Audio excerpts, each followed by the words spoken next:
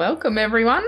We're going to get started, and those that come in can catch up with us. So, hi, I'm Justine Martin, and I'm from Resilience Mindset. And with me today is my friend and colleague, Allyson Brown from Everheal.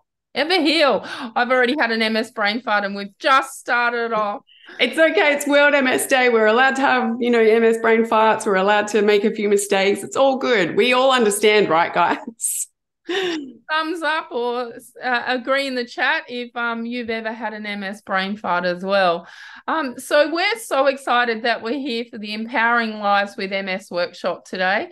We're going to share 5 tips to a healthy body and mind. So where are you joining from in the world? Let us know in the chat. Just type in where you're from.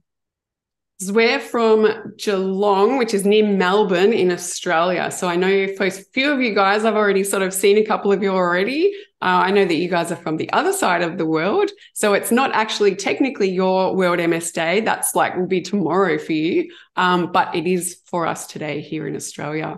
So let us know in the chat. We've got Los Angeles joining us. Yay, welcome, welcome, welcome.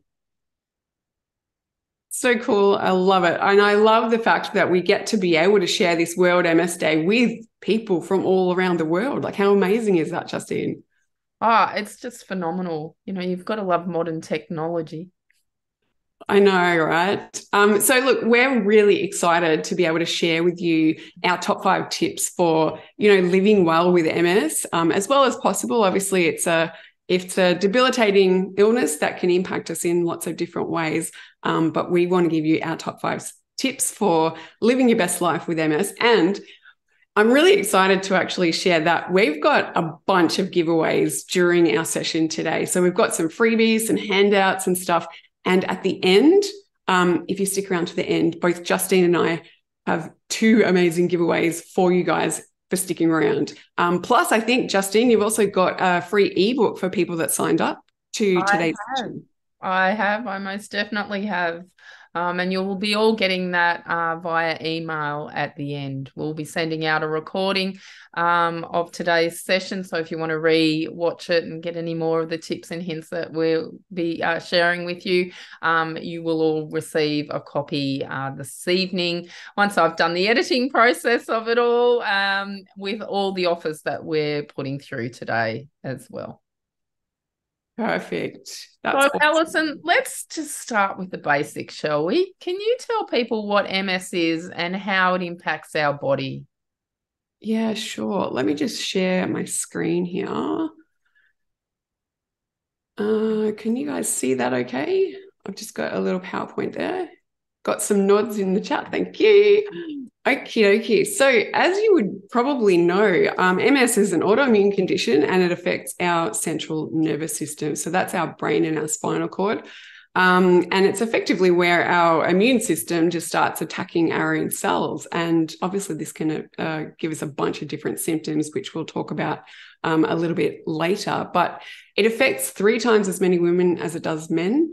So I can imagine that most of the people that we've probably got on the session today, I can see a number of women on the chat here, on the screen. So look, it affects more of us than it does men. And usually we're between 20 and 40 when we get diagnosed. It's not a hard and fast rule because we do know people, Justine, that have been diagnosed at 13, right? That's right. Yeah. In the last couple of weeks, because we're working on a project, which we will tell you a little bit later on, there's 2 that have been diagnosed at 13 years of age. So it's more common now. The younger ones are being diagnosed. Yeah, it is. And it's quite tragic. I mean, we'll talk about our stories a little bit later as well. But it's quite debilitating, particularly for a young person. But, I do know people that are in their 50s or 60s when they got diagnosed as well. So it's not a hard and fast rule, but it does knock people down in their prime quite a lot. Wow. Michelle's just commented that she was diagnosed at 63. Oh, wow. Yeah, wow. And it is, as I say, it's not a hard and fast rule. It's MS doesn't discriminate, right? It can affect us at any stage of life, which is, it's quite tragic, but, we do our best to get by and make the most of, the life that we have. So look, I'm not sure whether you know much about me, but I did a lot of research into diet and its impact to MS. But when I was actually doing my research, I discovered that it's not all about genetics. We don't just get MS just through genetics. So our risk of getting MS is actually only 25% genetics, right? So that's the DNA that we get from our parents when we're born. 75% of the risk is actually our environment, which is pretty amazing when you think about it, because these are factors that we can actually change. So this concept is known as epigenetics. Now, I'm not going to go into all the detail of it, but I just want you to understand that there are some factors in this environmental space that we can control. And if we can control them in a very uncontrollable sort of situation with MS, this gives us a bit of power back, which is exactly what we want. So when I'm talking about environmental factors, this can be a lot of different things, right? It can be our physical environment, like where we live in the world. What I didn't mention, I should just go back a second. What I didn't mention was this map on the right-hand side here. It affects 2.8 million people, MS. Worldwide. And if you look at the map, this is actually showing the prevalence of MS across the different areas of the world. So where we are in Australia, we're in a kind of moderate place to actually get MS. And the reason is because it's further from the equator, right? So this is an environmental factor because this is a physical location thing. And you guys in the States, like you guys are in the red zone. So you guys are very prevalent to getting it because you're further away from the equator as well. So this can be a big sort of factor. But other environmental factors can include things like medication, whether or not you smoke, your sort of community sort of interactions, the level of stress that you might have. And the big one that I discovered and I did a lot of research into was how diet impacts our genetics as well. So let me just stop sharing there. So it can actually be that we get a lot of different symptoms. So we'll actually go back to sharing, sorry. We get a lot of different symptoms, and let me know in the chat which ones of these you've actually experienced before. So numbing and tingling is one that's 63% of us get numbing and tingling. So I've definitely had one of those, that before. What about you, Justine? Yes, I'm sitting here at the moment, tingling actually, Allyson. That's right. Let us know in the chat if you're like, yep, that's a big one for me. Obviously, we've got things like visual problems, optic neuritis, for example. That's 40% of us get that. I'm getting that one too. As you know, the last 3 weeks I've been like someone smeared Vaseline over my eyes. Yep, that's right. Walking difficulties, muscle spasms, fatigue, that impacts a lot of us, right? Cognitive dysfunction. Like, look, this is not an exhaustive list either. But look, let us know in the chat if you experience, some of these feelings. Which one's the most prevalent for you? Or maybe you don't have MS, but you know someone that does, and they've expressed to you some of these symptoms, and maybe you're aware on, how many different symptoms that there actually are. So yeah, that's right. And I mean, it affects us in a lot of different ways. You can just look at this and think, actually, that's like all over our body, right? So every one of these has a different impact, but it can affect our entire bodies, which is, it's frustrating, right? And I will explain as well, Allyson, in there that for those that don't have MS, how come that person has that symptom and that person has that symptom, but maybe, they don't have the same symptoms. It all depends on where the MS attacks in the central nervous system, putting scarring on the myelin sheath. So the central nervous system is quite large through all of us, and where the cognitive damage is, where the myelin sheath has been damaged, will then determine what symptoms each of us have. So that's how we're all linked by a common thread of having MS, but our symptoms can be quite varied. Absolutely, Justine. And what sort of symptoms have you faced in the past? Like, what's been your worst symptoms? My vision. So like what I said, it's like someone has smeared Vaseline across my glasses, but it's actually my eyes. And that's what first led me to being diagnosed. And it's recently cropped up its reary head a couple of weeks ago. Mobility issues. Sometimes I can't feel a leg and I will fall over, as what has recently happened as well. Fatigue is a big one for me. Managing my fatigue, I think, if it's under control, then my quality of life is far better the next day. So, Absolutely. And I see a lot of nods, from other people that are on this. They're saying like, yeah, me too, me too. So it's so common that we get struck down with these symptoms. So Justine, can you just tell us a little bit about like your story? What led you to, this place of MS and fatigue and all these kind of symptoms? Sure, Ken. And if you've got any questions for me, just pop them in the chat as well. Oh, they're always scary photos, Allyson, that you've popped up there. So my journey with MS started when I was actually 9 years of age, when my mum was diagnosed with multiple sclerosis back in about 1981, it was. We were always told that we would never get MS. I've got a younger brother, that it wasn't hereditary, don't worry about it. So I didn't. I lived a very carefree life, ate way too much food, as you can see on the left-hand side, became morbidly obese for all of my 20s, and then finally took control of that in my early 30s and got to goal weight in about 2007. But that had caused a lot of damage on my system in all those years that I abused my body. And so I lost 46 kilos. Life was good. I just met the man of my dreams, got recently engaged, was in my dream job. I was a program director for Jenny Craig, and then my vision started going funny.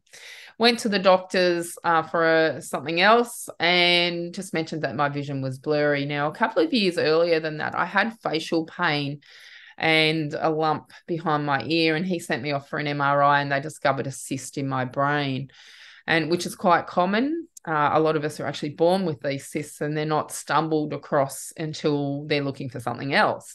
So he suggested that I go and see, because I'd never had that investigated, and here I was talking about vision problems. And he suggested that I go and see a neurosurgeon. So within 24 hours, they'd rushed me into a neurosurgeon. And I'm like, oh my God, they're going to, operate my brain, give me brain surgery. And the first question I actually asked him was, do you think this is MS? And he's like, oh, no. I said, well, my mum, had MS. She passed away from complications at the age of 49 from the disease. My mum's cousin has MS, and my nana's cousin's great-granddaughter has it as well. So we have a strong genetic link through my family. And he told me, no, he didn't think it was. He thought it was something else, sent me to the ophthalmologist. My vision works fine, 20/20 when it's working fine. But yeah, it's probably about 5 out of 20 when it's not. Had another MRI and I lit up like a Christmas tree. So I had white spots, which is what MRIs do in showing the brain damage. And went back to him. He said he couldn't help me anymore, sent me off to a neurologist. A week later, I was sitting at the neurologist's office. Again, the first question I asked him was, do you think that this is MS? And the answer was no. I think it's your migraines. I've been a hemiplegic migraine sufferer since I was 15. Put me on migraine medication, and I continued to get worse. And then about 4 months later, was finally diagnosed 2 weeks after I turned 40. 2 weeks after I turned 40, I was diagnosed with MS. I know this might sound strange to you all, but I'm actually the healthiest and the happiest I've been in my whole entire life. Even though I live with all the symptoms with MS on a daily battle. Now, in the last 11 years, or 12 years. In 2013, 14, 15, I underwent heart surgeries. 2016, I was diagnosed with a blood condition called lividio reticularis. So I started going purple. I looked like a zombie, and the kids thought it was great, that mum was the walking dead. Then I was diagnosed with melanoma on my leg when they were looking for lymphoma. So there's three things that can cause lividio reticularis, and that is lupus, rheumatoid arthritis, or lymphoma. So the rheumatologist ruled out all of that and sent me off to the dermatologist, who confirmed that it was in fact lividio. But when was the last time I had a skin check done? Now, when you have MS, that actually weakens your immune system, and if you have a genetic predisposition to something, it can come through. And unfortunately, melanoma runs on both sides of my family, and I had a 3 millimeter, so it was tiny, little mole on the lower part of my shin, and that was actually melanoma. So while they were looking for lymphoma, they found the melanoma, which actually saved my life. Then by the end of 2016, I was diagnosed with another blood condition called mixed cryoglobulinemia.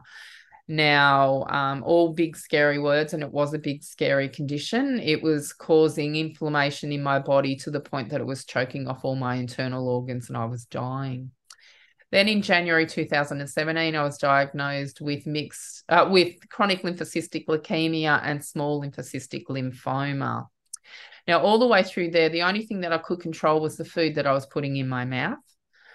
So to me, food is fuel. And if you're not giving your body the best fuel that it can possibly get, then you're doing a disservice to yourself, and you'll feel sluggish and everything. But I think Allison's going to talk about that more shortly. So I underwent chemotherapy. I'm in control of the cancers at this present moment of time. They did affect the MS, and at the end of 2017, I had a major reflare, woke up one morning and couldn't put my feet on the ground, and then spent the next 3 weeks in hospital trying to learn how to walk again. So that was very scary, and having to use all the mobility aids as well. And fortunately here, we're lucky in Australia with NDIS, and NDIS helped with support workers and mobility aids for me and everything like that. I've never gone back and put all the weight back on through medications. When I went through chemo, I thought, finally, I'm going to be thin in my life by having chemo, but I know nothing ever goes easy. I actually had an allergic reaction to chemo, and they put me on steroids for 12 months, and I ballooned out. So sometimes you can't control what your body's doing on the outside, so to speak, but you can still give it good nutrition. So although I was blooming out, I was still giving it good nutrition. I've had COVID twice, recently about 3 weeks ago, and then last year. Now, by having all the chemo that I've had and all the medications that I've had, has given me another condition called mast cell activation syndrome, and I am limited as to what I can actually eat, but I eat lots of healthy food. Now, I exercise regularly. I hated exercising when I was a kid. So Allyson was talking about environmental factors. That was one of them. I hated exercising as a teenager, even in my 20s. And it wasn't until I started losing weight that I actually started to walk. I used to joke that it was an occupational hazard for me to go for a walk because I'd fall over. I now know why I fall over when I go out for walking. So I've had MS for a lot longer than when I was actually diagnosed. I took up tug of war in 2001, which led me to going down the weightlifting path, and I've represented Australia internationally for Olympic weightlifting, which I took up after I was diagnosed with MS. So I was weightlifting prior to MS and represented Australia internationally in all-round weightlifting, but I took up Olympic weightlifting after I competed in the disabled section at the Australian Masters Games in bench press. Walked in on the Monday morning and then took up the bar and took up weightlifting. I'm still competing. Last year, despite everything that goes on in my body, I competed in the all abilities sections twice in strongman events, strong person events, if you want to be politically correct, and won 2 titles in that. So a healthy mind and a healthy body. I look after my mind by regularly seeing a counsellor and having a coach as well. So both of those are really important. So that's just a small glimpse of my story. You can. And what an amazing story it is, Justine. Like, absolutely incredible. You've been to hell and back, and you're still thriving. So it's just amazing, and I'm sure that it can give people some inspiration today. So let's just talk about our first tip number 1 for improving your body and mind. Let's just go into that. Sure. We're going to talk about stress. Now, stress plays a significant role in MS. They don't like each other. They really don't like each other. When you're under stress, when your body is under stress, it will affect your cortisol levels. You'll go into a fight or flight mode. You've got to be careful on what stress you're actually putting under your body. Sometimes we can't help the stress that we're under, but a lot of the time we can control it. So it's a matter of sitting down and working out what is causing you stress. That's right. And what sort of things can that include? I mean, I imagine there's kind of a lot of things that we can, that can trigger stress. Let's just have a quick chat about a couple of them. So people that you hang around, you are the sum of the 5 people that you hang around. If you're hanging around negative people and it causes you stress to be around them, then change your tribe. I know that through COVID and looking at social media that was coming in, there was a lot that wasn't aligned to my values, and that would cause me stress and agitation and anxiety. And I control that by just unfollowing that person and controlling what comes in into my life. I used to get very stressed in watching the news.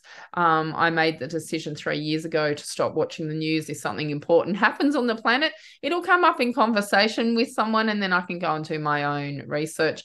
I make sure that I get enough sleep because I find that if I'm not sleeping enough, then I'm putting that extra stress on my body. Making sure that I don't overload myself with tasks and things to do and businesses as well is something that plays a significant role. Yeah, so you probably also do some breath work. I know that you get a regular massage as well, like just to reduce that stress down. And I know that you have already mentioned that you go to counseling sometimes just to reduce that stress, talk things out. So there's a lot of different things that you can do to actually just help that stress level as well. And I actually have a little cheat sheet that for relaxation sort of ideas. So give me a Y in the chat if you would like the link to that, because I can give you the link to this little cheat sheet. One, Allyson. Thanks. Awesome. All right. Well, I will pop it into the chat. Here we go. Now, if you miss the Google Drive here, we will be sending out all the links with the video this afternoon as well. So yes. So it's in the chat now, so you should be able to get the link to that. And what I'll also try to remind you of at the end is to actually save a copy of the chat, which will actually have all those links and all the discussion that we've had today. But I'll tell you about that at the end so that you can just make sure you've saved it. So you've captured all the information and you don't miss anything. So we'll definitely recap on that at the end as well. So now we're going to talk about Allyson's journey, because it's not all about me. Your journey, Allyson, is so inspiring with the way that you've controlled your MS with your diet. Can you share with us your story about how all this came about? Yeah, sure. Look, I was diagnosed in 2005. So it was in the second year of my PhD research. So I was doing research into forensic analytical chemistry of all things. So it was quite a stressful time of my life. And I was in a bad relationship too, which was, if you've ever sort of had that kind of emotional stress that really triggers that kind of heart sort of centered feeling, that really was driving up my stress a lot. So I have had about 20 relapses despite being on harmful immunosuppressants for 15 years of my life. So I've done something like 6,000 injections of Gapaxone and beta-ferron, those kinds of things. But it didn't kind of keep me stable. So that was until 2018. So I had what I would consider to be a life-changing relapse. So my brain fog was so bad that I couldn't even work out what 8 divided by 2 was. And at the time I was an analyst, so I needed my brain. As you can imagine, you need to be able to think. And I couldn't even work out what 8 divided by 2 was. I had no energy either. And I'd try to get up and do stuff. I'd try to talk myself into it, be like, no, Allyson, just get up and, do some artwork. You love the artwork. So get up and do some art. And I'd get up and I'd be like, oh my God, I just need to go sit back down again. I was exhausted just by moving like 5 meters. So life didn't look very good. I remember one day I was just sitting on the couch, binge watching Netflix, staring out the window like a zombie. And this thought entered my mind, and it was, Allyson, if you don't figure out how to get better, this is as good as your life is ever going to be.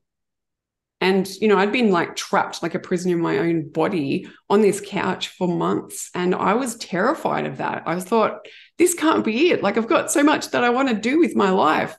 So I knew that I had to figure out how to get better. So I remember reading something about some people that had improved their health just through diet. So I very reluctantly made some changes to my diet. And within 3 months, my energy came flooding back. I had, I could think clearly again. I didn't have anxiety and depression anymore. And I wondered what the heck had gone on, because this didn't make sense to me that all of a sudden my life could be improved so drastically when all of the medications didn't help me, but food did. Like, I was really confused. So that's when I started researching, because I needed to know what was going on. So let's talk about your research then, Allyson, and talk us through what foods to eat and what to avoid. Sure. Okie dokies. So some of my research stemmed from a couple of these people that I've got on the screen here. So you may or may not have heard of them. So we've got Dr. Sarah Ballantyne. She's a researcher, and she's overcome I think it's about 3 autoimmune conditions. As some of you would know, like, once you get one autoimmune condition, it can kind of tend to lead to like another and another diagnosis. So she ended up changing her diet, and now she's a pillar of health. So she's the paleo mum. You can actually look her up. She's in the United States. So the paleo mum, which is MOM for people in Australia, it's not spelt the same as ours. But she's an amazing resource, and she's got some incredible information out there. And then on the right-hand side, we've got Dr. Terry Walls. So she had MS so bad that she was in a tilt-reclined wheelchair, and she is a physician. She knew that her health was declining and declining. She just kept feeling worse and worse and worse. And so she, in a state of desperation, like I think I was too, she decided to do some research and change her diet. And a year later, you can see her in the picture on the left, on the right-hand side. She's on her bike, and she rides now to work every day as a pillar of health. So she's been able to overcome some pretty major obstacles, which is pretty inspiring. That was where my inspiration came from to make my changes as well. So I did a lot of research, but I probably won't have time to go into it all today. But what I wanted to point out was some of the research I found was that autoimmune disease and chronic illness in general is always on the rise. And I didn't know why, because it didn't make sense to me, because we're in the most medically advanced era in human history. Why aren't the numbers going down? Like, we should be getting cures and, preventing this kind of rise in disease. So it didn't make sense to me. And you can see the figures in the background here. We've got the number of autoimmune disease just continues to rise. And on the right-hand side, it actually shows the rise in MS prevalence as well over the years. So I was like, well, this doesn't make sense to me. So I started looking into what might have been contributing factor. And so I came across the idea of food. So as Justine mentioned before, food is our fuel, right? So this is where we get our energy from. And it's like a car. So we know that we need to put put fuel into our car every day, or not every day, but each, when it runs down low, we need to top it up with fuel in order for it to function properly, right? But what happens if we put diesel fuel into an unleaded car? Let me know in the chat, what happens to the car? Somebody's shaking their head going, it's not going to work. That's exactly right. It doesn't work properly unless we put in the right fuel, right? So we'd never intentionally go to the gas station and be like, do you know what? Just for fun today, I'm going to put in diesel fuel to my unleaded car and just see what happens, because we know that that's not going to work, right? So if we think about our bodies are similar. Like, we need fuel the same as our car does in order to function properly. So our fuel is, let's say that it's this apple on the screen here. But what happens if we put, ice creams in as so just a visual metaphor here? What happens if we put the wrong fuel into our bodies? What happens to our bodies? It's kind of the same. We've actually got the right fuel for our bodies to function properly versus the wrong fuel. Right. And unfortunately, that in today's society, the wrong fuel is everywhere. Right. So we've got saturated by marketing. Our supermarket shelves are lined with all these bad foods that are actually causing this inflammation in our bodies. So we do have the right fuel and the wrong fuel. And what happens is it causes inflammation. Now, we don't have time today to go into the details about how this works, but it's all about gut health. And when we eat this wrong fuel, we cause inflammation in our bodies, and then we get these warning signs. Now, have a look at the list. Let me know in the chat whether you've experienced one of these symptoms before: fatigue, weight gain, digestive issues, reflux, heartburn. Let me know in the chat. Put a Y in the chat if you've experienced one of these before. Let me know in the chat if you've experienced all of these before, because I know I certainly have. Pick me. I know, right? It's crazy because we get these so often that we just take them as granted. We just kind of go, you know what? Every time I eat that food, well, yeah, I get a headache and I don't feel well for a couple of days, but that's just what happens. But it's actually our body giving us these warning signs. It's actually like a siren going off, going, hello, I'm not actually happy because you're causing inflammation and I don't know what to do about it. So I'm going to give you these warning signs so that you can start paying attention, right? And a lot of things is, Allyson, people don't realize that it's actually the food that they've eaten that has caused these warning signs. So who's just had a little bit of a light bulb moment then, that it is the food that you're possibly eating that is giving you a headache or giving you joint pain, or we all know like allergies, but it's all the other things that you don't realize that could be food related. I know, it's quite fascinating. And when I came across this information, I was like, oh my God, well, that makes so much sense because, of all the symptoms that I used to get. And it's so common. So unfortunately, our food, slide's not right. Our food has gone from this, lush, fresh produce that is the right fuel for our bodies to function properly. And it's gone on to this sort of pseudo food, which is not really the food of our ancestors and the food that actually fuels our body. So this is the wrong fuel. And we're doing it all the time. Like, most of the food that we eat is actually the wrong fuel for our bodies, and it starts to malfunction like our car would. Remember, we know that our car wouldn't function properly on the wrong fuel. So we need to have a look at our diets to start fueling our bodies with the food that can actually heal us. Like, it's honestly, the right food can actually cause healing in our bodies, which is kind of amazing to me. We are what we eat, that old cliche. That's exactly right. So the number 2 tip that we've got to share with you today is to eat a healthy diet. A healthy anti-inflammatory diet is what has absolutely saved me. And it's definitely by far my number 1 tip for living well with MS.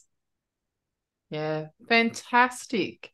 Allyson, for sharing all of that. If anyone's got any questions, please pop them in the box and we'll try and cover them. Otherwise, we can answer those later on. I forgot to mention, I actually have an eat this, not that diagram as well, which actually shows you the top 5 foods to avoid in order to reduce that inflammation. Let's have a look at that. If you'd like a copy of it, let me know in the chat. I don't have a copy that I can show you on the screen right now, but if you'd like a copy, just let me know in the chat. Give me a Y in the chat if you would like a copy of my Eat This, Not That diagram to help you start looking at the foods that you're eating and which ones you should be avoiding and which ones to eat. Oh, there's a few saying yes there. I'll put my hand up too. Yes, please. I will pop the link in the chat here. Thanks, Allyson. No worries. Sorry, the screen is being a bit weird. All right. Now, look, before we move on to the next tip, I just wanted to ask you, Justine, we have a little project coming up, right? Which is a pretty exciting project that you've been taking the lead on. So tell us a little bit about the upcoming book that we've got coming up. So at the beginning of the year, it might have been towards the end of Christmas, actually, last year, I wrote an article for Mamma Mia, which mentioned Selma Blair, Christina Applegate, and myself, all having MS. We're all linked by a common thread, but our journeys are also different. Just like those of us sitting here today, a lot of us have MS. We're all linked because of that on World MS Day, but our journeys are all so different. So that got me thinking about maybe putting a book together of MS stories from around Australia. So it's an anthology of people's stories and experiences from fellow MSers. Its ability is incredible. The different journeys that we've all been, it's absolutely incredible, the different journeys that we've all been on. So there's over 20 authors that are in it. We're set for launch in September. Allyson is one of the authors in the book.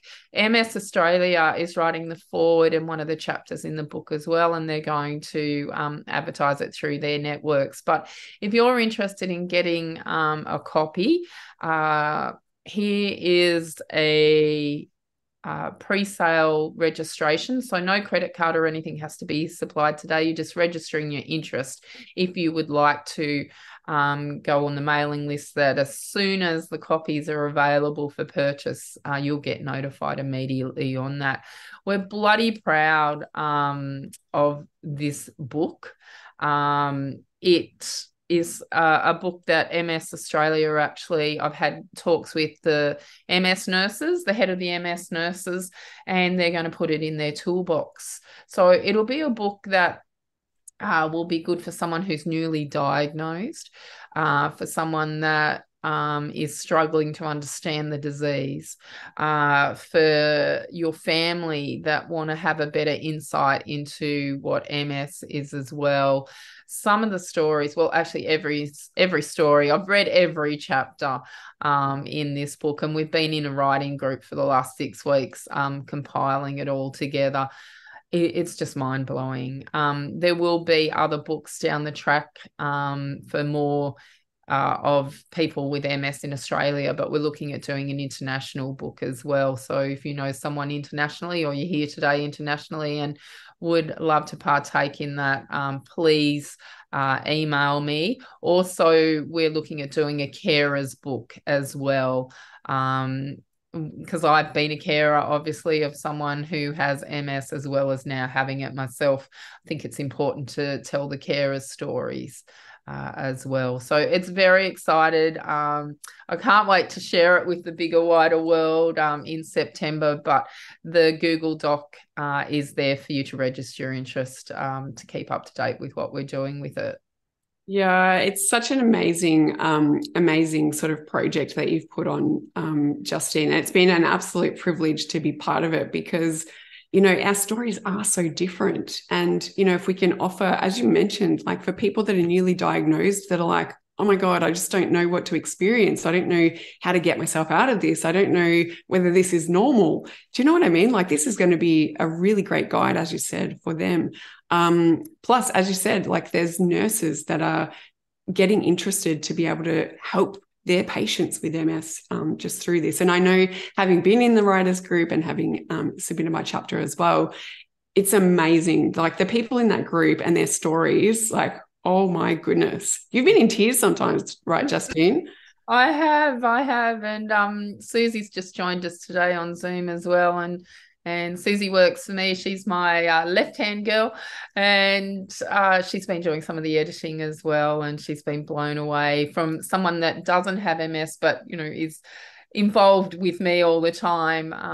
Has said to me, "Oh, do you have that symptom? Do you have that symptom?" And I'd be like, "Yeah," or "No," or and just educating. So we're hoping that this book educates the wider community to make it a little bit easier for us MSs to get through our daily struggles. So moving right along. All right. So look, let's move on to tip number 3. Can you talk us through tip number 3, Justine? Let me just share the screen again for you. Sure can, Allyson. So tip number 3 is prioritizing self-care. Now, self-care to me is huge. I own and run 7 businesses, and people say to me all the time, "Oh, how do you do so much?" I do so much because I look after the number one person in my life, and that is myself. If you do not look after yourself, you are no good for anyone else. You know that old saying, has anyone heard the oxygen mask theory?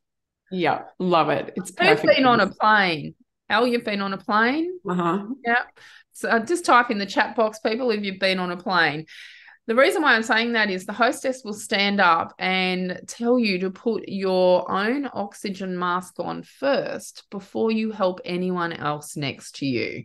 So that includes your children and everything. Put your own oxygen mask on first, because if you are not looking after yourself, with putting oxygen in, you are no good for anyone else. And it's the same in our daily lives.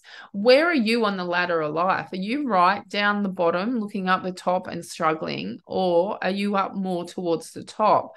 Now, when you look after your own self with self-care, it is very important. That's how you can manage your MS symptoms and support your mental health. So some of the things that can happen when you're not looking after your self-care is that your MS symptoms will be more active. And so going back to stress as well.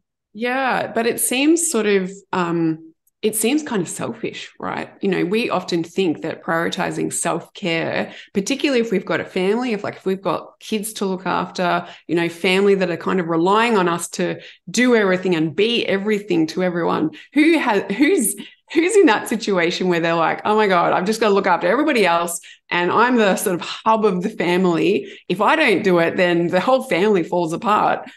Honestly, it seems selfish to actually go, "Well, I'm going to look after myself first," right? Who feels that way sometimes? Type it into the chat. Get a yes in the chat. It does feel selfish, but as you mentioned, Justine, it makes perfect sense. Looking after yourself, everybody else benefits, which is amazing. Yeah, that's right. And look, some of the things that we can actually do for self-care is, like you mentioned, I have a weekly massage, and it's not a pleasurable massage, I can assure you. My legs feel like there's razor blades slicing through them most of the time when people touch them, but I know that if I don't have my massage, then I can't walk properly then for the next week. So it helps me de-stress as well by having that massage. Have you ever had a head massage? Oh my God. It's insane how good it is, isn't it? Right? It is so insane. It's like, I'm just going, so you can just massage my head, and I come out feeling so much nicer. Counseling is a big one for me. Counseling and self-care. So I don't believe it's my family or friends' responsibility to hear me vent, and especially when I'm having bad days or bad weeks.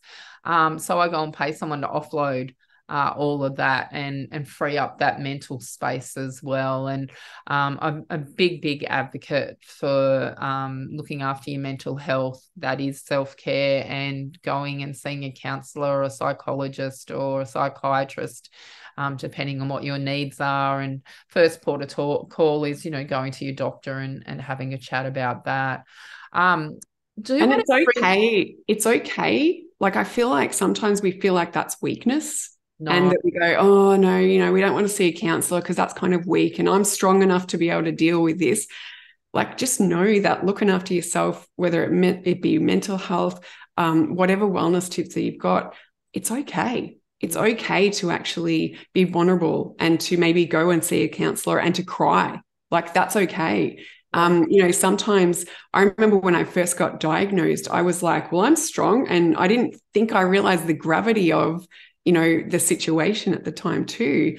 But it took me 2 weeks and then I bawled my eyes out. Like, I was just in tears because it really hit me and I didn't want to be weak. I felt like I didn't want to be weak. But what I've realized over the years is that it's okay. People understand.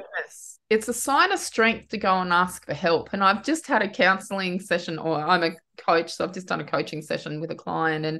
And one of the things that she's struggling with is to try and get everything done in her day. And I went, well, get a house cleaner. If you can afford to get a house cleaner, oh, but I'm failing. And I went, no, it comes under self-care. It's self-care. If she's sitting up till 3 a.m. in the morning trying to get time in her life that she can concentrate on her hobby, when I said, just get a house cleaner and that'll free up 6 hours of your week. I said, the house cleaner will come in for 2 to 3 hours and do what it takes you 6 hours to do. Now, she doesn't have MS. She's an able-bodied person. But for us to try and do housework, I know when I used to try and do it, it would take me, a whole day to vacuum the house. And then I'd be fatigued out. How is that self-care? I mean, yeah, my house was, my floors were clean, but I was so fatigued from doing it. So, and another thing that I realized with that too, with house cleaning particularly, I used to have a mindset of like all or nothing. So if you can't afford a house cleaner, this all or nothing thinking is really, really bad, right? So what I realized is that you can actually do a little bit. It's called pacing yourself. And it's something that I learned when I was in hospital, getting treatment for pain management, actually. And what they teach you is that you're allowed to just do a little bit. Like, what if, I know we've got the mentality of, if we're going to vacuum the house, we just do the whole thing, right? What's the point of just doing one room? But what if you just did one room and then had a rest and then waited till you feel okay and then do the second room and then maybe just have a rest? Like, what will happen? Like, what catastrophic thing could possibly happen if you just don't do the whole housework, or if you leave it for an extra day, or if it takes you a week to actually do it step by step? Like, what's going to happen? It's okay. Right, Justine? Like, it's okay to be able to do that. It's not about being like perfect either. Like, we have this mentality that everything has to be perfect. Everything has to be done a certain way. And like, we really, when you have MS, we don't give up. We just modify. We don't give up. We just have to modify. And again, that comes under, self-care as well. And you got to find things that you enjoy doing and that make you happy and that you're at peace with. And hobbies, do you have a hobby? Are you partaking in your hobby? I've just taken up learning the drums, which might surprise you all. I've got a little. I know. Did you get your drum set up? Yep. Yeah. I needed to find a hobby that I didn't make money from. So I'm learning the drums. But you never know. I might end up as an international rock star yet. So that's right. It wouldn't surprise me, to be honest. I just think that your neighbors are going to have something to say about it. No, they can't hear me. I put my headphones on and they can't hear it. It's electronic. It's great. Yeah, wow. That's so cool. I love it. But that all comes under self-care. That's something that makes me happy. I can take some time out of my day and do something that makes me happy. And it doesn't have to cost a lot of money. All right. You may not have a lot of money and go, well, I can't go to massages. I can't do that. I can't do this. I can't do that. Find something in your home and prioritize yourself in doing it. That's right. And I think some of the simple things that I've done is, just drawing, or some artwork, because I do enjoy that. I find that really relaxing and soothing. Another thing that I've done in the past is like a jigsaw puzzle. I just kind of immerse myself in the jigsaw puzzle. It's using my brain, so I'm kind of keeping my brain active by doing it. But it's just a little thing. Like, it's nothing major. It's not groundbreaking or anything, but it kind of just makes me happy. And it's just a time that I can just de-stress and not have to worry about things. I think one of the things I noticed when I went around to Justine's house the other day is that she has lots of plants. She has lots of plants that just sort of kind of, I don't know, it's got a really happy feel when we go into your house because of that. And it's nice. It's just all those little things. And maybe cooking might be one of your things. Just take it nice and slow so that you're not sort of overdoing it and burning yourself out. But, all these little things can just add up to just a happier you, which is exactly what we want. That's right. Yeah, that's right. And looking after our self-care there. So if you've got some things that you do for your self-care, pop them in the chat. We'd love to know what you do for your own self-care, and you might inspire us to take up a new hobby or something different in our lives. So, Allyson, your experiences highlight the impact of our next tip. Can you share with us what that is? Sure. Let me just share the screen again here. So this is my MS relapse graph. So as I mentioned, I was an analyst. So I like kind of, analytics. I like graphs. I like visual things as well. So I find that to be easier to get on board with. Now, what it shows here is on the left-hand side. Sorry, I'm just working out my lefts and rights. It shows the number of relapses. That's the y-axis. Now, across the bottom is the years, right? So it's the number of relapses I've had per year. Now, you won't necessarily be able to see all the detail, but the shaded area at the back, so there's a bit of orange and then there's blue in the middle and then the yellow. Those are the drugs that I was on. Those are the disease-modifying therapies I was on. So my MS diagnosis is down the bottom here. I don't know if you can see my cursor, but it is down the bottom here. And at that time in my life, as I mentioned before, I was in on kind of a lot of stress. And so I got a number of relapses per year where I would have to go into hospital and have steroid treatment, which is, obviously the usual course of action. So I was in that stressful relationship as well during the second year of my PhD. So a lot of stress going on. And so I had started on beta interferon, which is a disease-modifying therapy. And because that wasn't holding me very stable, they switched me over to Copaxone at that time. And then things started to kind of settle down a little bit. So for the next sort of few years, I had an average of, 1 relapse per year on average. And then in 2013, it was just after I got married, I had gone over to Bali, and that was for my honeymoon. And I had taken my Copaxone injections with me because obviously that's what you need to do. Now, Copaxone, has anybody on Copaxone or has had it before? If you are, you'll know that you have to actually keep them refrigerated. So I had to order a little bar fridge on my trip, and that was kept in my room. So I kept my injections in there. And on the second day, I think, of the honeymoon, I opened them up to have my injection. Lo and behold, they're frozen. They had all frozen. And I was like, oh my God, what am I going to do? Because I'm on holidays, I'm overseas. How am I going to get new injections, right? So I contacted my neurologist and I said to him, should I still use these? After I thaw them out, should I still use them, or should I just go for the next 2 weeks without my medication? And he sort of said, look, they're probably fine. Just thaw them out and then you can use them. But I do remember reading that you probably shouldn't have done that. Anyway, I did that. I thawed them out and I used them again. And anyway, a few weeks after I got back from my honeymoon, I got a relapse. Now, my legs stopped working. So all of a sudden, I had to use a walking stick to get around.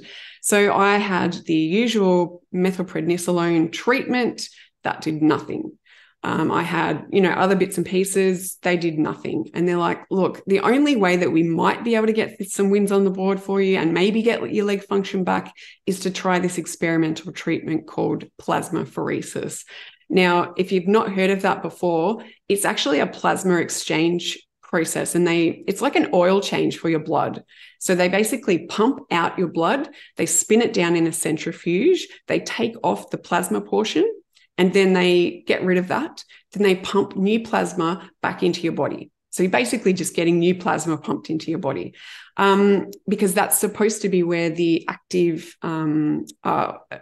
antibodies are. So that was the idea. Get rid of those bad guys, and then that will settle down your relapse. Anyway, so I had that treatment, and a few months later, I still couldn't walk. But I was like, you know what? My brain's not impacted, so I'd really like to go back to work. So I went back into work in my corporate job.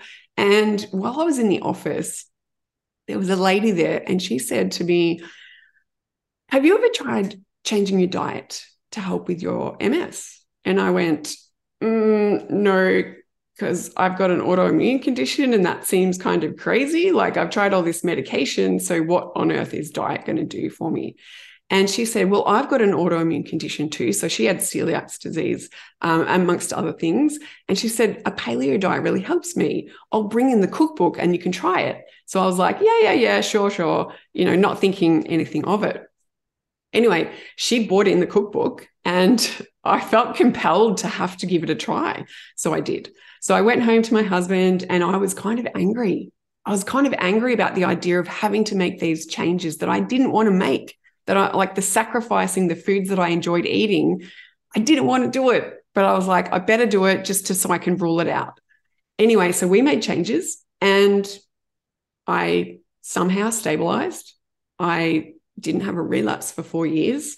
And then I had fallen back into my old habits. And lo and behold, I get a relapse in 2018. That was my life-changing relapse that I mentioned at the start. So since then, I've been educated. I know why food is actually impacting me, and now I'm stable. But for those 4 years, I didn't realize. I had no idea what this food was actually doing to my body and why it was actually keeping me stable. I didn't create this graph until years later. And then I went, oh my God, I didn't have a relapse for 4 years. I didn't realize. But it was because I wasn't educated. I didn't teach myself and learn those critical reasons why food was so important to my health. So this is the lesson out of this one that I want you guys to know, which is tip number 4, which is keep learning, educate yourself, make sure that you know these things, because when we start learning, we actually can keep growing and keep evolving and keeping on top of the best sort of situation for ourselves, so that we give ourselves the best chance of living the best life that we can.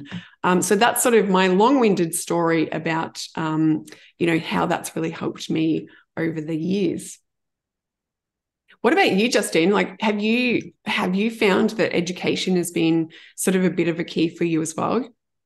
Oh, yeah, definitely. So when I was diagnosed with the MS it's funny how we all remember our diagnosis day. Who remembers their diagnosis day? Pop in the chat if you did.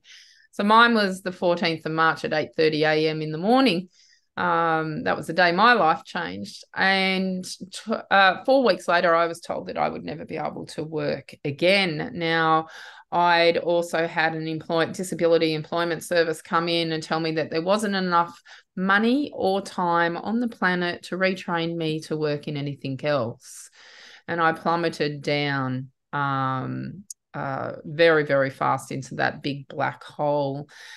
He did suggest that I find a hobby. And it took me about 4 months to walk through the door of an art studio. I'd always wanted to learn how to paint, and I would sit outside with crippling anxiety, not being able to go in. So it was very scary at the time, not knowing what my brain was doing. I was full of emotions, and I had that symptom that, when you can instantly just start laughing and you've got no idea why you're laughing, or you can instantly start crying and you've got no idea why you're crying. And I was very worried that that was going to happen out in the public eye, and I'd start laughing at someone for no reason whatsoever, except for my brain wanted to do it. So anyway, I finally got angry enough at myself one day about 4 months later, and I walked through that art studio door and I started to learn how to paint. Now, I don't learn like I used to. I've had to change and adapt the way that I learn, but it doesn't mean that I can't learn. It just means that it takes me a little bit longer to remember things, to process things. And I'm now more, okay, show me how to do this rather than read how to do it because it doesn't compute through properly. And that's okay. It's okay that it's a different way for me to learn, but it means that I can still keep learning. And I've been like a sponge in the art world and taken it all on board, watching lots of YouTube tutorials. We live in such a modern age that on the tip of our fingers, we can access any information that we want to. So it's been really critical in the last 11, 12 years on advancing my skills, my skill set. I am now a publisher.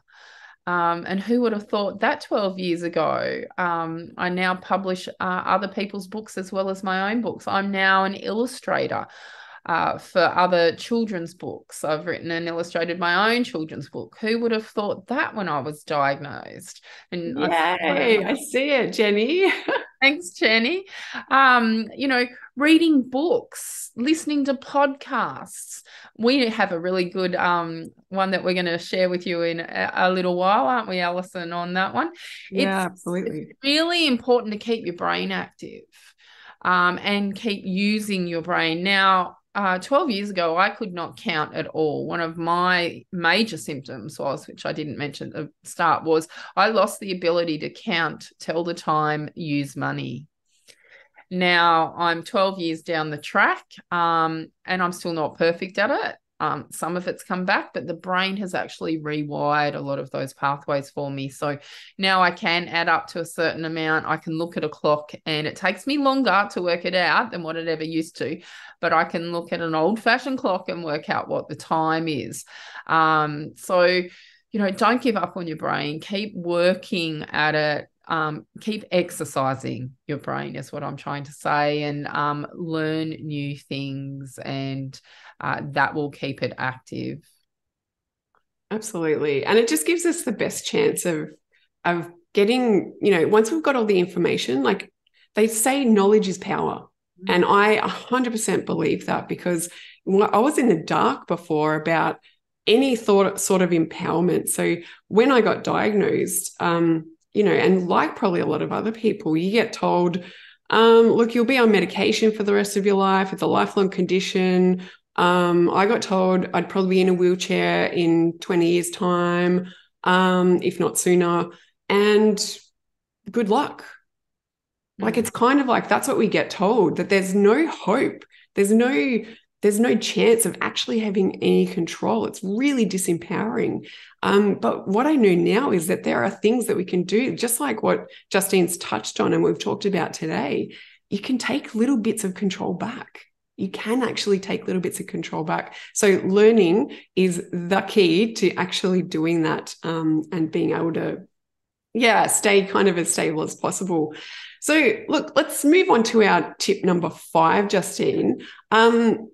Let's talk about what that is. Let me just share the screen here. That's that big scary word. Creating healthy routines. Yeah. I was never a routine person. Never used to be routines. Never made my bed. Just went with the flow of things throughout the day, and it got really chaotic. That all changed when I got MS. Routines give you stability and predictability. It provides stability, reducing stress and reducing anxiety in your body. One major thing that I do every single day without fail is make my bed. Why do I make my bed every day? Because I've achieved something. And if the rest of the day goes to shit, at least I've done one thing. And there's nothing nicer than hopping into a nicely made bed at the end of the night. Sleep regulation. So, improve your quality of sleep. For every hour that you go to sleep before midnight is actually worth 2 hours after midnight. So if you're a bit of a late night owl, then try and be in bed by 10:30, and that will actually give you 2 hours extra sleep, not the 1 hour extra sleep. If you struggle with insomnia, then talk to your medical professions about it. But it may have something to do with the food or the beverages that you've drunk before bedtime that's actually keeping you up. So sleep regulation, getting up at the same time every day is also important, and not lazing around in the bed. Habit formation. So, create healthy habit development for better health. Are you going for a candy bar when you should be going for a glass of water? Have you got a headache and you go for Panadol instead of going for a glass of water first? Who stands at the fridge and opens up the fridge and goes, oh, I don't know what I feel like, then go to the pantry and go, oh, I don't know what I feel like? Chances are it's just a glass of water that you need. Are you developing habits where who goes to the movies and always has to order the popcorn and the choc top and the big thing of Coke?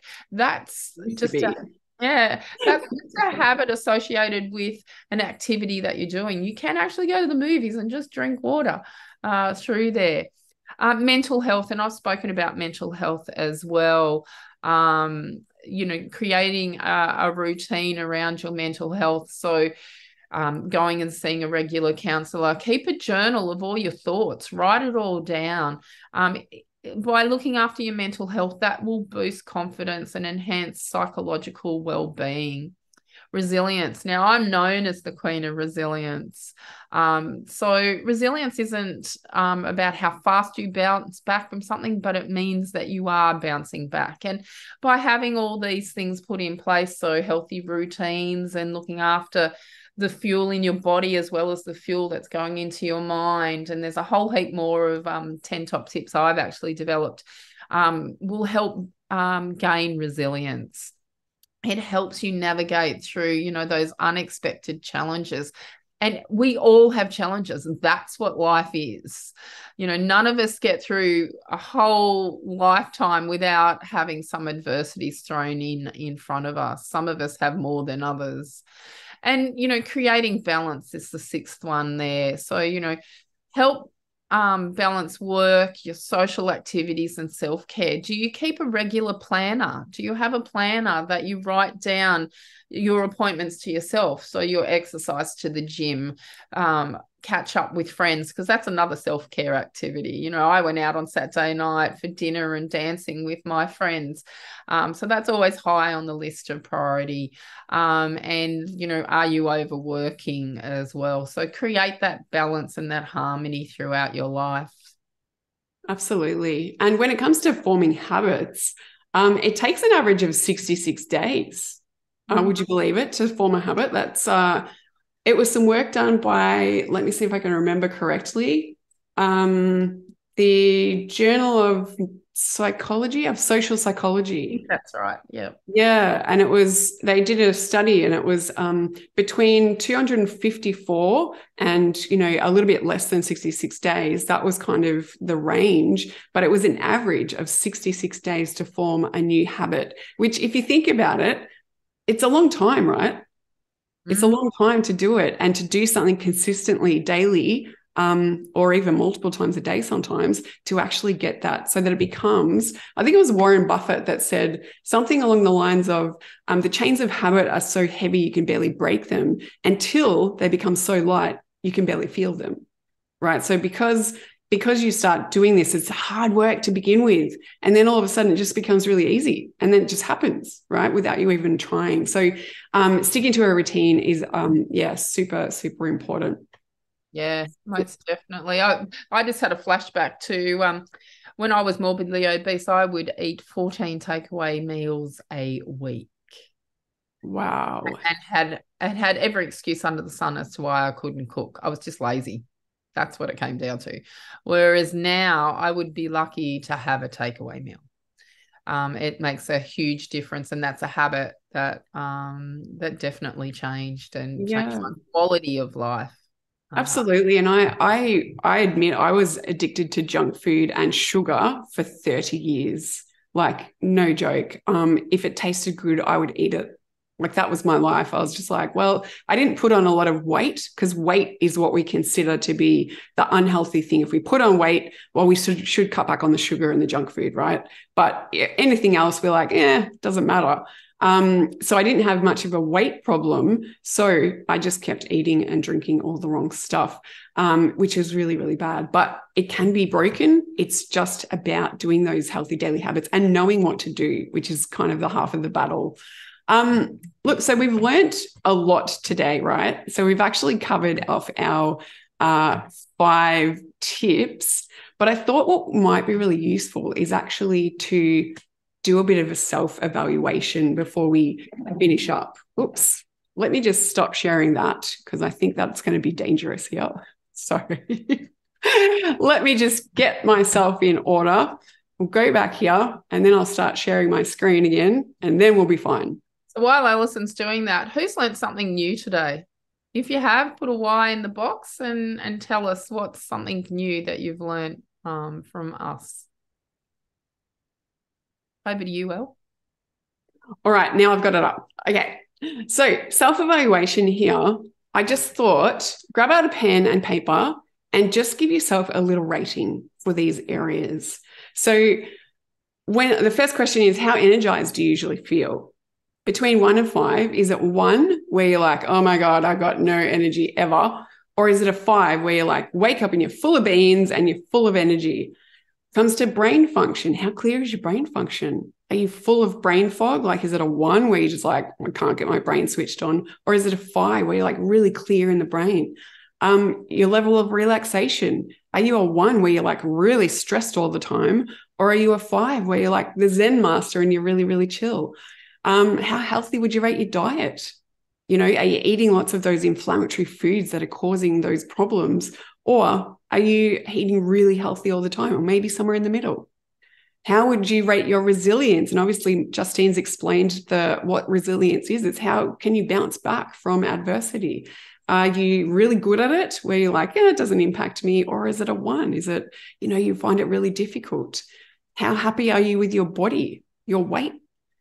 Is it a 1 where you're like, I just hate looking in the mirror? Or is it a 5 where you're like, I feel really comfortable in my own skin? And how do you want to feel? Is it a 1? You're like, oh, I'm happy just feeling like crap all the time. Or is it a 5? You want to feel amazing. Or is it somewhere in the middle? Give yourself a little rating out of those because it's really useful just to do a bit of a check-in with yourself. And look, if it's one of those things where you feel like there's a bit of a gap between how you want to feel and how you do feel, there's some room for improvement. And the only way that we can actually get that to shift is to take action. Isn't that right, Justine? That's right. Most definitely. And what I might do also is I'm just going to pop those details into the chat so you've got those questions just in case you didn't have time to write them all down, just so that you've got those there as well. Great. You know, what's the definition of insanity? Doing the same thing over and over and expecting a different outcome. So, you know, I know that it's extremely daunting to look at, you know, you might be overwhelmed at the moment, or how do I change everything? You don't have to, you just do one thing at a time. And when you've mastered that, then you work on to the next thing, and then you work on to the next thing. The first thing you might want to change is how much water you're drinking. If you're not properly hydrated, then you're not going to have any energy or anything to do well in your life. And it's just about taking a step, because that's the most important thing, but just a small one. There's no point in just trying to do everything all at once, because guess what? 95% of people fail when they try to do it themselves and they've got no idea what they're doing. They'll just sort of go for it. You know, who's tried to change their diet before and stuck to it for a couple of days and then failed? I think we all have done that. I know I've done it like a million times over. I never could stick to a diet when I just had no idea what I was doing until sort of this time around where it actually finally stuck. But, you know, it's hard. It's hard to do by yourself. So just little bits, little steps at a time. Yeah, most definitely. Great tips for that one, Allyson. So can you just summarize, Justine, what we've talked about today, our top 5 tips? I sure can. So tip number 1 is reduce stress in your life. Tip number 2 is eat healthy and anti-inflammatory diet. Tip number 3 is prioritize self-care in your life. Tip number 4 is stay educated and keep learning. And tip number 5 is create a healthy routine. So, fellow MSs and everyone else that's in here today, that brings us to the end of our workshop today. But because you've stayed with us, we want to give you some exclusive offers for free. So I'm just going to find the link while Ali has a bit of a chat. I'm going to give you a free resilience discovery call. Excellent. And that's totally worthwhile. Justine will actually coach you through some of those things and actually talk through your individual situation to give you the best tools that you can, that she can, to actually get you out of that, which is absolutely amazing. Let me just... So there in the chat box is the booking link to go in there, and I will give you 3 tailored strategies to face your own adversities in there. There we go. And there's the QR code as well if you'd like to book in a free call with Justine. So you can just get your phone out and snapshot that on the screen. Otherwise, you can use the chat to get that link, which is very, very cool. We'll just leave that up for a couple more seconds in case anyone wants to take a photo. And what I would like to offer you guys is a free health breakthrough session with me. So what we do is we actually start looking at 7 key life areas that are related to you and how you're tracking in those. So you get clarity and focus about the next steps to take, about, you know, the things that are hijacking your health and zapping your energy and what to actually do about those. So I actually create your own custom health blueprint. And we go through the strategies of like, right, what can I do next to actually fix this up? And Justine's actually done one of these with me as well. So she's got her tips too. So these are normally valued at $197. So if you go onto my website, everheal.com.au, you'll actually see that they are $197, but I'm actually giving you guys the access for free. So there's the QR code that you can actually do that. And whilst I have you there, I'll see if I can find the link and pop that into the chat for you as well. And so while Allison's doing that, I'm also offering you a free ebook that you will be able to download off my website. So I'm just putting the website address up on there for you, and you just go in, pop your details in there, and you'll be able to get the Reinvention ebook completely free today. Awesome. That's amazing. And you're going to get a lot out of this information. So look, you've got all the information into the chat. So if you're wanting to save all those links, now, as Justine mentioned, you'll get them in an email. But if you're wanting to save the chat, so you've actually got a copy of this, if you open up your chat box, so you've got all the links on the side, right down the very bottom, there's 3 dots. Right. We've got one more link to share, Allyson. All right. Oh, well, anyway, I will explain this now and then we'll do it again afterwards. If you click on those 3 dots, there's a little option that says save chat at the very top. If you click on that, it will actually save a copy of it to your chosen location. So you'll be able to access that afterwards as well. Right. So do you have any final sort of thoughts or words that you wanted to talk about? Maybe something to do with a little podcast, maybe? Yes. So Allyson and I had a bit of a brainstorm a couple of weeks ago, and I'm the type of person that if I think of something new, I action it straight away. That's a new philosophy of mine, and I follow the Mel Robbins 5-second rule. So we came up with doing a podcast together, sharing our knowledge, our wisdom, our journey, our highs, our lows, which is called MS Unmasked, and it's available on all major podcast streaming platforms. I think Allison's going to pop the link up there for us. For you. It's brand new. We've got 1 episode out. We'll be filming the 2nd episode potentially today, and it will go up over the weekend. We're asking for questions as well. So if there's a topic or a question that you want to know about, then you can email us at any time or follow us on our social media and just pop a question to us, and we'll talk about that in the upcoming podcast episodes.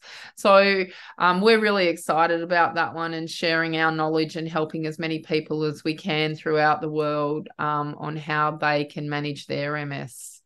And just information that, we might be talking about something like, the first episode that we talked about was mainly about our diagnosis, right? And people might be listening to it and just be like, oh my God, that was totally me. And sometimes it's just about hearing from somebody else to go, yes, I can relate to that. I don't feel alone in this, which is so, so important, because it's a lonely journey otherwise, isn't it? Yeah, most definitely. And when I was diagnosed back in 2011, there was not one Facebook support group available for me to chat to someone else. My partner at the time was doing the whole ostrich in the sand thing that, if we didn't talk about it, it didn't exist. Well, that didn't help me in my body because I was dealing with it every second of the day. So I started supporting each other with MS in Australia. That Facebook group is my little project there. So if you are feeling a little bit alone in that, feel free to reach out into that group and we'll add you in there. And there's lots of support in the community. Yeah, and I've got my Facebook group as well, which is facebook.com/groups/autoimmune diet, where you can get some tips and tricks on how to actually manage your diet as part of that sort of anti-inflammatory side of things to boost that MS as well, to get you better outcomes for your MS as well. And we'll put all these links into the email that you'll all receive later on today, just in case you haven't been able to save the chat and you'd still like to access all the information. So yeah. I'd like to say thank you to everyone for attending today. I want to encourage everyone to take action and support each other on this MS journey. And you're all wonderful. You're all kicking goals. And just by being here today shows that you are interested in taking control of your own life. That's right. And look, we're happy to stick around for the next few minutes and just answer questions. If anybody's got questions, feel free to type them into the chat. We hope this has been helpful for you guys, and we've been so honored to be able to share our World MS Day with you all and hopefully give you some tips that can help you on your journey. So if you've got a question, please feel free to add it into the chat. Facebook links into the email. Yes, we will make sure that those are in there too. It's going to take me probably too long to type it out because I'll have to remember one. And I've got 10 of them, so I'll put a couple of them in the email to you as well. So, yeah. Never lose sight of what your dreams are and never listen to someone else's false belief. My doctor said to me 12, 13 years ago, oh, you'll never be able to work again. Yet here I am, a highly successful, award-winning artist, author, speaker, publisher, coach, consultant, mentor, manager, affiliate, and that's all happened since I was diagnosed with MS. All right, you are still able to be valuable members of society, contributing into society. You just have to learn how to adapt and modify for it. So, if I was stuck with the mentality of, oh, that's all I've ever been able to do, that's all I'll ever be able to do, then I wouldn't have progressed. And that's even for, able-bodied people. So think outside the box, outside the square, and you can reinvent yourself and create a better life for you. Yeah, absolutely. You're spot on, Justine. And obviously you're a testament to being able to live a life that's, that's amazing, even after an MS diagnosis. And, I know from my journey hitting rock bottom and then being able to bounce back has just been such a privilege to be able to do that. And now to be able to share that information with other people to help them is so such a privilege. So my last words to you would be to aim high, follow your dreams, and never give up on yourself. And if you've got any questions, please put them in the chat. Once again, if you'd like to save the chat, right at the very bottom of the chat box, there are 3 dots that say more. Click on that and click on save chat, and that will save a copy of the chat with all those links. But as Justine's mentioned, we will also be sending you out a follow-up email with all of the links that you can get in touch with us, get all your freebies as well. So that will be in there as well. So it's been a pleasure, everyone. And until next year on World MS Day, stay as healthy as you can. Yep. Thanks, guys. As I say, if you've got any questions, leave them in the chat or stick around. But yeah, it was a pleasure to chat with you. Thanks, Nicole. Thanks, Nicole. Thanks, Loretta. We would definitely put those into the email. Thanks, Michelle. Chanel, thank you so much.